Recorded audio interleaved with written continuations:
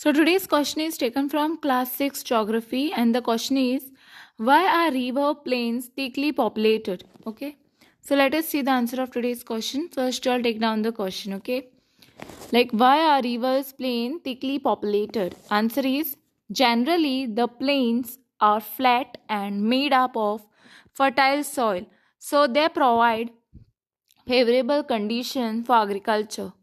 The rivers flow slowly in the plains, therefore, they can be used for navigation. The construction of a transport network is easy in flat areas. Okay. Due to these qualities, the river plains are thickly populated. So basically, this is the answer of today's question. I hope you all have understood.